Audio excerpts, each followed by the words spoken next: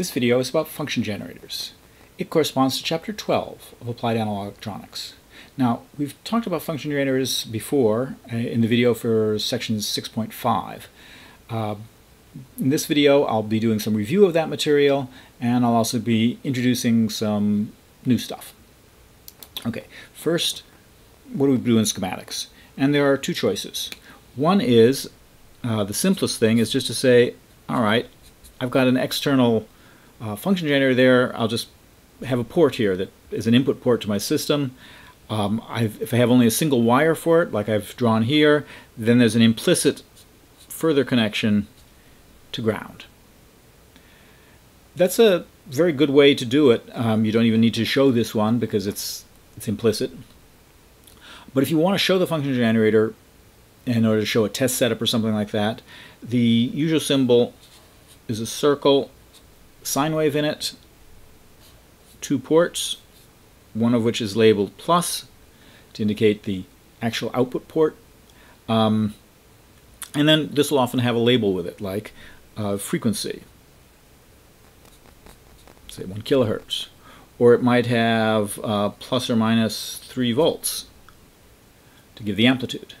And there may be a DC offset, 1 volt plus or minus 3 volts. And when you have that DC offset, then this plus sign becomes very important, because while sine waves are symmetric, if you have a DC offset, then which one's the plus 1 and which one's the minus 1? This one would be plus 1 with respect to here. Quite often, you'll want to connect this second port to ground. Not always, but most of the function generators you'll be connecting this other one to ground. In fact, the Analog Discovery 2 that we use has a built-in connection of the function generator to the ground for the Analog Discovery 2. That doesn't mean that you get to use only one wire to connect up the function generator, though. It's still a 2-wire system. You have to make sure that the ground of the Analog Discovery 2 is connected to the ground for your system, because they're not necessarily identical. Traditional function generators have another internal resistor as part of the system. This is usually a 50 ohm resistor, and that's because the BNC connectors that are used with cables that have a 50 ohm impedance as a transmission line. Now, we're not going to talk about transmission lines in this course, so I'm not going to explain to you where that 50 ohms comes from.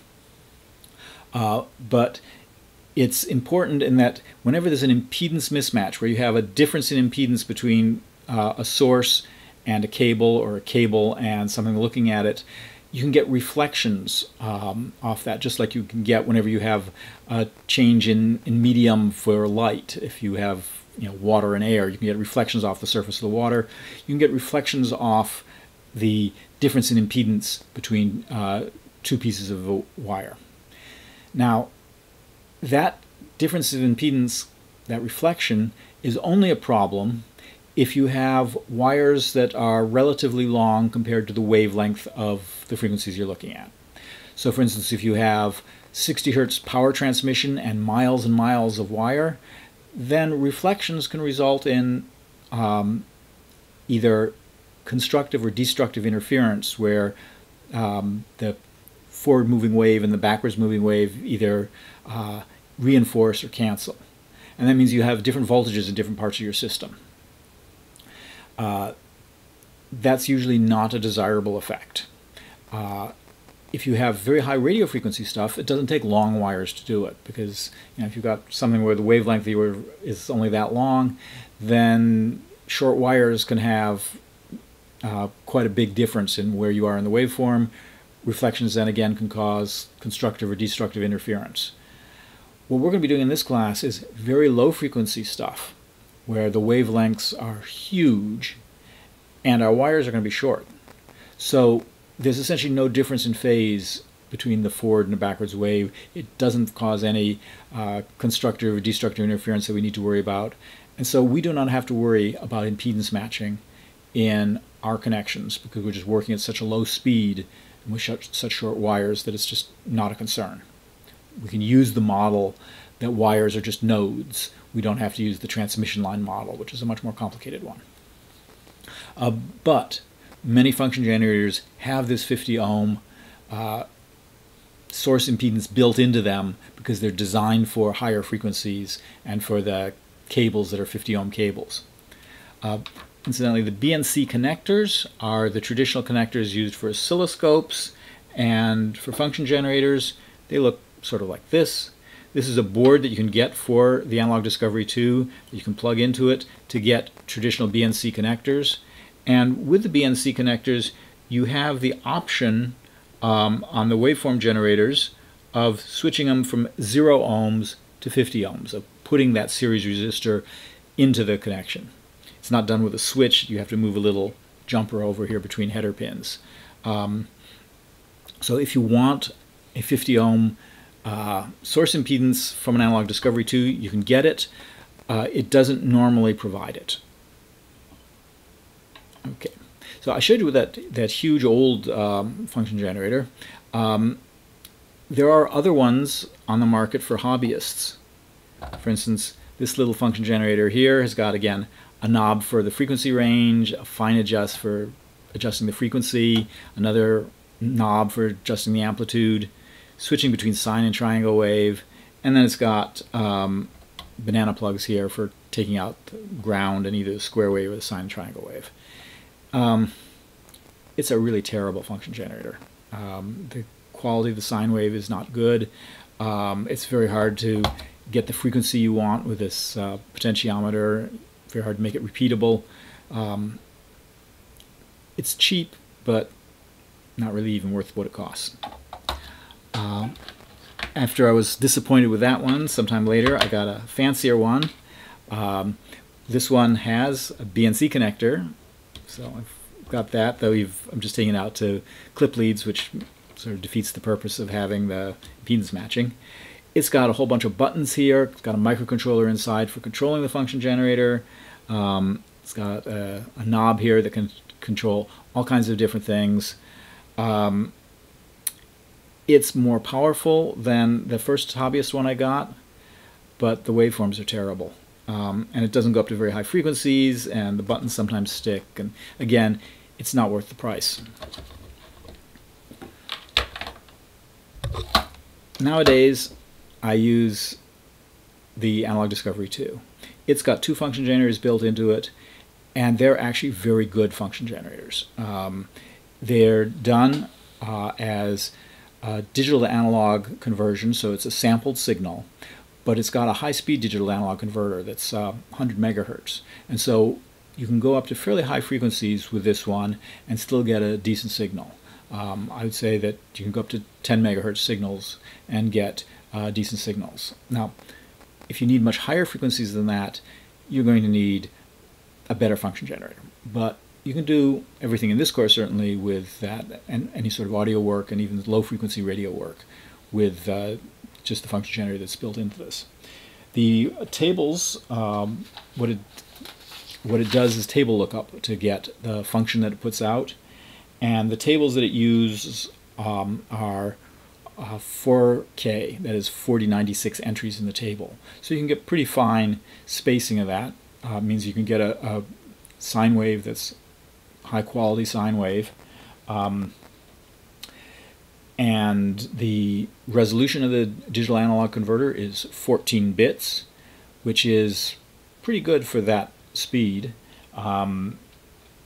And again, that means fairly low noise from the digitization. So you get clean signals coming out of this.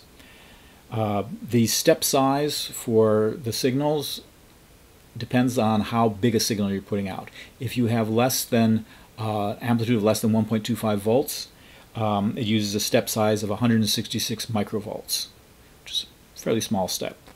And if you're going larger than 1.25 volts, you can go up to plus or minus 5 volts for the amplitude. Then you have a step size of 665 microvolts. So maybe I can write those numbers down. They're in the book. But so that's 166 microvolts for less than 1.25 volts, and 665, I believe it is, microvolts for less than 5 volts on the amplitude. There's also a DC offset. And one of the cool things about this one is the DC offset is not done just digitally. There's an analog addition being done, and so there's a separate digital analog converter with a step size, I think it's of 672 volts, microvolts, for the DC offset. So you can be having a fairly small, high precision signal here with a DC offset added to it, and still get high precision on the small signal even with a DC offset. Now you are limited to minus 5 volts to plus 5 volt range even with a DC offset. So if you specify a large signal and try and do a DC offset, then you may end up clipping, because it'll definitely clip whatever you're doing to a minus 5 volt to plus 5 volt range. Okay, let's take a look at using waveforms to generate a signal with this. What I've got here is the yellow wire here is waveform generator 1, the black wire is ground. I've got those hooked up to channel 1 and the negative lead for channel 1, since it's a differential channel, just to look at what's the output of the waveform on the oscilloscope. The waveform generator 2 is another wire here. It's the yellow and white striped wire. A little hard to see on the video. Okay, so I've got this thing set up right now for the waveform generator. You can actually change the wavetable size. If you go to the device manager and settings, it'll bring up something like this, and the default one says you're going to have 2 wavetables, that's for the 2 waveform generators, of 4K bytes or 4K words each. But there are other choices there. You can ask for higher, you can use more of the memory for doing the waveform generator, but then you end up with less of the memory available for the oscilloscope. You can also specify less memory for the waveform generator in order to get more memory for the oscilloscope. So there's some trade-offs you can do on that, and there's quite a few trade-offs available on that. Okay, so I'm just going to leave that one alone with standard default 4K. The table for this, you can either specify in the simple setting, which is what we usually use, as a sine wave, the square wave triangle, ramp up, ramp down, noise, pulse. Those are not done really with a table, or at least they don't need to be. They can be done as a computation. I suspect that it just uses the table anyway because it's got the table there. You can, by using custom, create your own wavetable here. And so you can make any waveform shape that fits within the 4K samples. We don't really have any need for that in this course, but you can play with that if you want. You can also import a sample from externally and play it back. And again, you're limited to the wavetable size. There's several fancy features available here, like sweep, where you can change the frequency and change the amplitude as you play. And you can say, okay, I want to take 10 milliseconds to go from 1 kilohertz to 10 kilohertz. Or maybe it would make more sense to say I take 100 milliseconds to do that. And it looks a little messy here because it doesn't have the sampling on the screen to show you what's really going on. It actually produces a clean waveform, but you can't see it with this few pixels. Again, we don't use the sweep for anything in this course. The things for which sweep would traditionally be used are not particularly relevant to this class, or the Analog Discovery 2 actually provides better ways of getting that. So you can switch the frequency of the waveform generator under sort of program control rather than just having a smooth sweep. There's also modulation choices where you have the frequency changing under the control of another waveform, that's frequency modulation, or the amplitude changing under the control of another waveform, that's amplitude modulation. And these get used a lot in traditional electronics courses because radio communications, traditionally a lot of it was done with frequency modulation and amplitude modulation, so understanding that, it's nice to have a waveform generator that can actually produce it. Again, we're not going to need that for this class. We're going to be using just the simple stuff. And the most important ones are the sine wave, the ramps, and sometimes we'll use pulse, which is kind of like a square wave except for it only goes between 0 and the amplitude. Notice that the amplitude is 1 volt and it's going between 0 and 1 volt. Whereas if we did the square wave, it's symmetric, going between -1 volt and +1 volt. So square wave and pulse are kind of the same wave shape, but the pulse gives you a way to say, hey, I want to go between 0 and a high voltage, and that's sort of what digital signals do. So it's handy to be able to have that pulse waveform. We also sometimes use random noise, and this is not a repeating thing or not a quickly repeating thing, and that can be useful sometimes also. Okay, let's go back to sine wave because that's sort of the canonical thing that all function generators do. You can specify the frequency, and you can either type it in here in this box, or there's pull-down things that can get you some of the standard popular values. So 1 kilohertz is easily selected. The period is 1 over the frequency. So you specify one of these, the other one comes along for free. So if I change this period to be 10 milliseconds, that would change the frequency to 100 hertz. And it's easy to change it either way. Amplitude, this is, notice 1 volt here means between +1 volt and -1 volt. So this is plus or minus this much. If I want to put an offset on that, I can. And again, I've got here, I added a 1 volt offset, and nothing looks like it changed on the screen unless you look way over here and you see that this is now centered at 1 volt rather than at 0 volts. Symmetry here, that's not something you usually play with much on the sine wave, but for some of the other waveforms like the pulse, the symmetry here is the duty cycle, so how much of the time it's high. So if I went to a 90% duty cycle there, it'd be high for 90% of the period.